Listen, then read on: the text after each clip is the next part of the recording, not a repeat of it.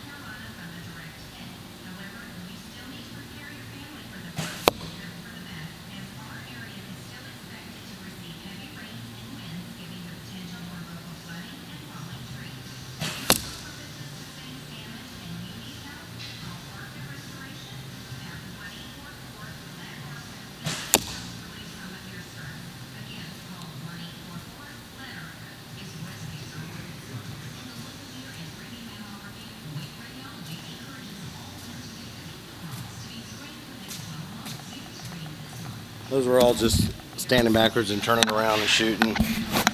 It wasn't too bad though. Just kind of pivoting around, turning around, shooting. Oops, I won't do that.